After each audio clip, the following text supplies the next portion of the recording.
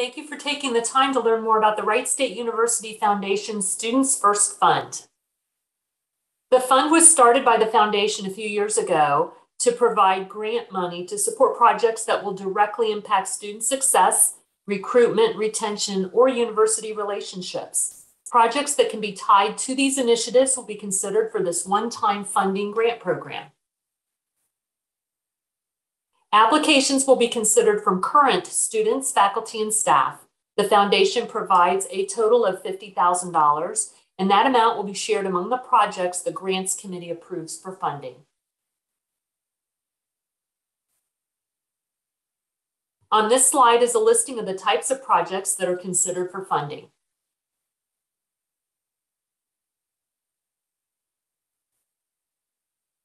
Please note that this grant program is not intended to provide any support for an individual. We also do not provide funding for department operating expenses, salaries, or benefits, or travel expenses unless travel is critical to the project. If there are any meal expenses proposed, that should be kept to a minimum. The goal of the grants program is to put a project in place, and this is a one-time funding source for that. How does the process work? You submit an application online, and that can be found on the Students First Fund webpage. Please don't forget to include the budget for the project. You must apply by the deadline, which is also indicated on the webpage. A grants committee, which is made up of trustees from the Wright State University Foundation Board, will review all the applications and select the ones that best meet the criteria for funding. They then decide how much funding to award to each project based on the amount requested and the total funds that are available. All applicants will be notified in writing in April as to whether their application was approved or declined. Those who were approved will also be advised of the amount being awarded. We are happy to answer any questions you may have. There is a Have a Question section at the end of the website, and someone will get back to you with the response. Thank you again for your interest, and good luck. The Wright State University Foundation homepage. To access this page, you'll just go to wright.edu/foundation. On the homepage, to access the Students First Fund, you'll jump over here to the right-hand side and click Students First Fund. On this page, you'll see an introduction that outlines some of the most important information related to your project. You can also access the information session by clicking the link here. Down below, you'll see some specific project guidelines, as well as the online application and budget worksheet. After this, we're going to dive into the online application and budget worksheet so that you can have some specific questions answered. We've also provided examples of previous funding with some Wright State University newsroom stories and links here. These could be really great if you're looking to maybe jog some ideas, if you're really excited about the grants project, but don't have a specific direction you want to take. We also have some really great resources here that I highly recommend you check out. We do have some of the actual applications that have been submitted in the past. So during our first year, we had 2 applications here where you're able to actually look at some of the things that were written. The application here has a slightly different format than what we've taken on this year. This is a much bulkier application than what we've decided to move forward with. However, it may help you with some of the specific questions that you'll be tackling.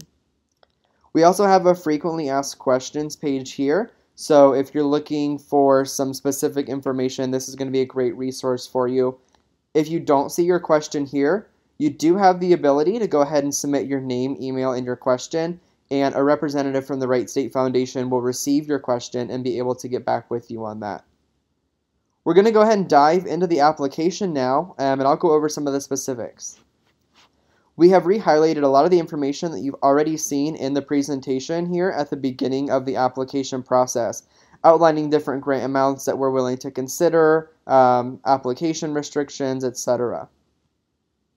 You're more than welcome to reach out to Andrea, whose contact information has been listed here, or submit your question directly through the Foundation's webpage that we just took a look at.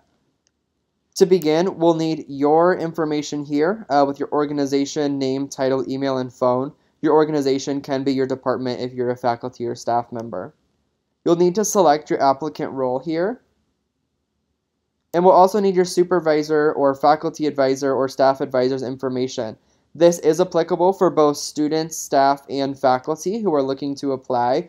A lot of this just has to do with the seriousness of the project. A lot of these are of great scale, so it's going to help with making sure that you've taken all the right steps, that if we do award you this money, that your department is on board with your idea. It also goes hand in hand with the transition process. We've seen it before, especially in our student awarded applications, where there's a lot of transition within different organizations from year to year, and seeing as we're looking at stretching this across going into next fall, that's going to be a really key part. You'll need to title your project with something that we can remember you by, and then what is the duration or the date of your event? Is this an ongoing mentorship program, or is this an event happening on a single evening? After this step, you'll need to complete the executive summary. Please note that there is a 2,500 character limit that includes spaces. I highly recommend that you begin writing this out in a Word doc that you can save and go back to.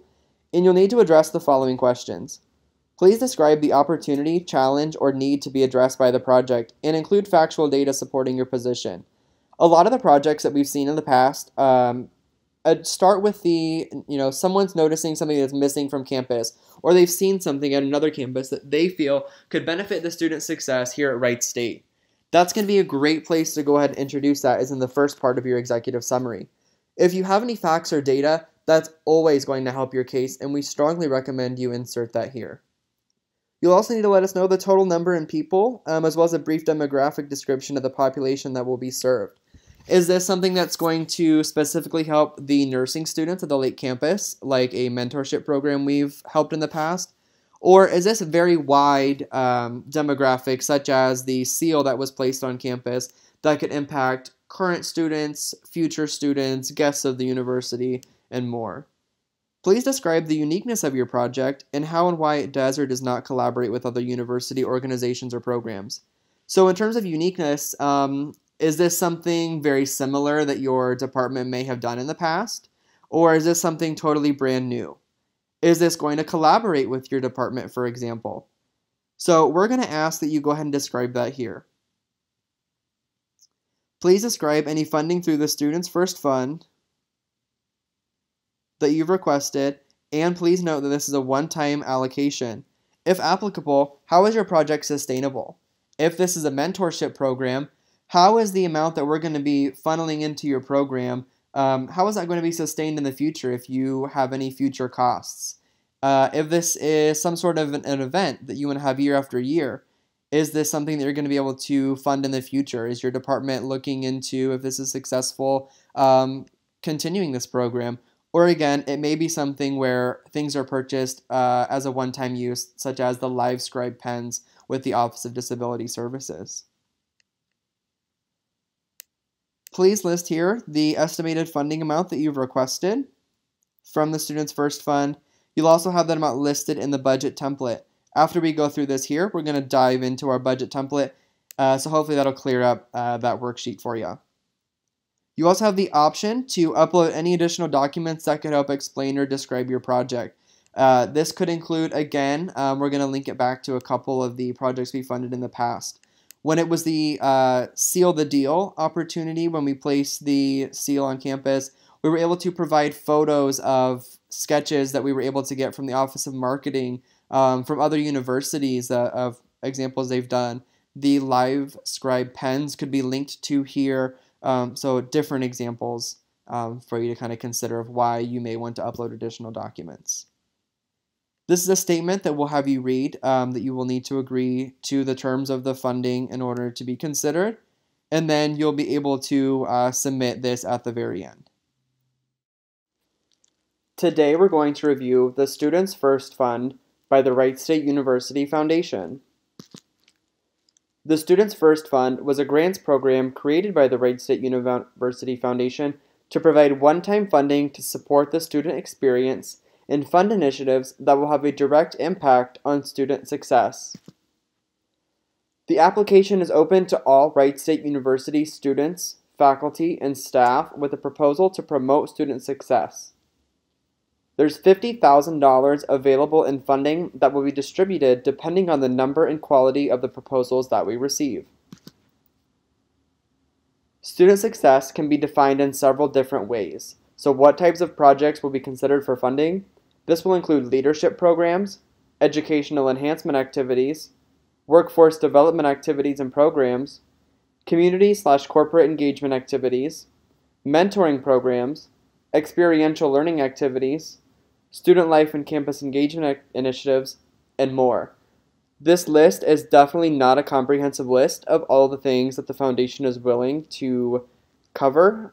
However, it is a great start. Some examples of prior grant recipients. So there were 26 applications that we received in 2020. With only $50,000 available for Students First Fund grants, we were able to award 12 of those, ranging from $2,000 to $8,000. Some specific projects included the micro-Raman spectroscopy instrument for the Department of Chemistry, an experiential learning project for late campus agriculture students, as well as new pianos for the Department of Theater, Dance, and Motion Pictures here at the main campus. There are some restrictions that we have on the Students First Fund grants. We are not looking to support scholarships or individual student support, standard operating expenses or salaries or benefits for people working on the project, as well as travel expenses unless there's something that will be integral to the program. Food and beverage requests should be kept to a minimum. And please remember that this is one-time funding, so you must be able to identify other sources of funding moving forward if this is an ongoing project. Please have all applications submitted no later than Friday, February 26th. We'll be looking to award the grants in April, and the funding will be available to use as early as the fall semester. To apply, you'll go to www.wright.edu/studentsfirstfund. We're going to take a look at the Students First Fund grant application budget template. At the top of the application, you'll need to fill out your project title as well as your total project budget. This will include the total requested from Students First funding, any additional requested funding from other location, as well as confirmed funding sources that you've already been able to receive for your project. In the first box, you'll see project expenses as well as your total. We've been able to suggest several categories on the left side. These may be edited so that you can add or remove your own categories as needed. On the right-hand side, you'll total what that amount will be. So for example, if you're purchasing flyers for an event that you're having, you'll list that under marketing and then total what that amount requested is on the right. You can give us some specifics over here as well. At the very bottom, you'll need to total your project expenses over here on the right-hand side. We'd like to see a breakdown of your project funding. What you'll need to do is list any confirmed funding sources that you've already received from state university offices or organizations here on the right-hand side. Or if you already have a guest speaker coming to your event or whatever your project may be, you can go ahead and list that they've donated their time and services under confirmed funding sources. If you have any outstanding requests for funds, you can also list them here in this area. And then to make this very clear, the amount you're requesting from the Students First Fund will be listed right here on the right-hand side. And then you're going to total your total possible project funding. These numbers should all match the total project budget, expenses, and total project funding down here. You also have the option to add any additional budget notes at the bottom. And we'd also like to highlight that we're not looking to fund specific salary or benefits for projects. However, we are willing to look in a case-by-case basis for facilitators, guest speakers, what have you, depending on the project. And we're also not looking to fund any specific travel costs unless it's something that's very integral to your project. The Students First Fund grant application budget template. At the top of the application, you'll need to fill out your project title as well as your total project budget. This will include the total requested from Students First funding, any additional requested funding from other location, as well as confirmed funding sources that you've already been able to receive for your project. In the first box, you'll see project expenses as well as your total. We've been able to suggest several categories on the left side. These may be edited so that you can add or remove your own categories as needed. On the right-hand side, you'll total what that amount will be. So for example, if you're purchasing flyers for an event that you're having, you'll list that under marketing and then total what that amount requested is on the right. You can give us some specifics over here as well. At the very bottom, you'll need to total your project expenses over here on the right-hand side. We'd like to see a breakdown of your project funding. What you'll need to do is list any confirmed funding sources that you've already received from state university offices or organizations here on the right-hand side. Or if you already have a guest speaker coming to your event or whatever your project may be, you can go ahead and list that they've donated their time and services under confirmed funding sources. If you have any outstanding requests for funds, you can also list them here in this area. And then to make this very clear, the amount you're requesting from the Students First Fund will be listed right here on the right-hand side. And then you're going to total your total possible project funding. These numbers should all match the total project budget, expenses, and total project funding down here. You also have the option to add any additional budget notes at the bottom, and we'd also like to highlight that we're not looking to fund specific salary or benefits for projects. However, we are willing to look in a case-by-case basis for facilitators, guest speakers, what have you, depending on the project. And we're also not looking to fund any specific travel costs unless it's something that's very integral to your project.